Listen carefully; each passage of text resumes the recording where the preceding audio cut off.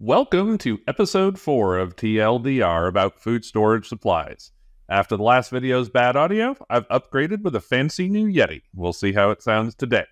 So I had a lively discussion with a bunch of folks on Facebook about 5mm and 7mm bags a few weeks back. I made a post about the fact that bag thickness is just that. It's a measure of thickness, not a measure of quality or strength. It was hard for some folks to wrap their heads around, but it was a good conversation nonetheless. So, to the meat of this discussion. Like last time, this data is a summary of Phil at 4800's findings about Mylar bags.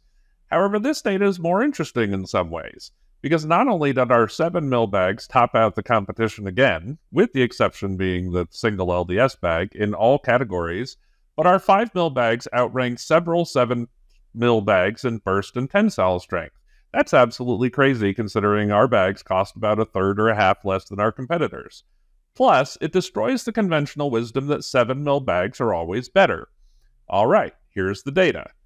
First, on burst strength, we scored almost double both Harvest Right, the masters of freeze drying, and PackFresh, and we were about 25 and 33% better than our other competitors.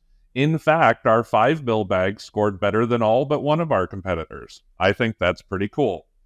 So one reason we score so high on all of these assessments is that we made the choice a long time ago to stick to using actual DuPont Teijin Mylar. They are now called Mylar Specialty Films, where others chose to go with cheaper materials.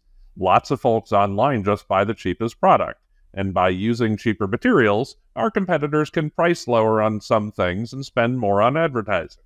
However, so be it, as we're not going to compromise our best-in-class materials to sell a few more units. Second, on puncture strength, we scored between 23 and 33% better.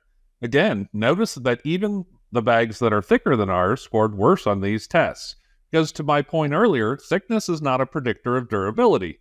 Sure, it feels heavy, but it's not protecting your food as well. Finally, on tensile strength, our 7mm bag scored 38% better than the two lowest scored brands, and again, our 5mm bags scored better than all but Harvest Right, which is still amazing.